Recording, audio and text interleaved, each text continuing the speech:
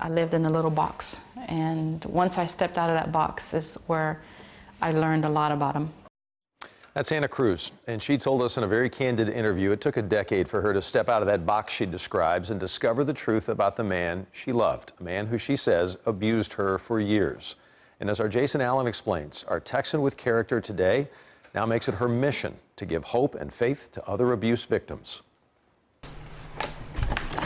A scrub brush, paper towels, cleaning fluids, items to wash away the past and start new for victims of domestic violence. They just need to know that somebody cares for them and that they're not alone. Ana Cruz knows the feeling. I was with my abuser for 10 years. Now she hands out baskets of hope.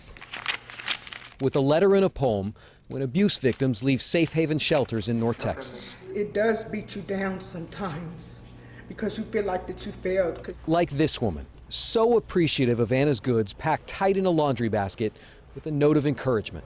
He took away my past. I won't let him take away my future. You are no longer a victim of domestic violence. You are now a survivor. An embrace that helps Cruz forget the days with this man.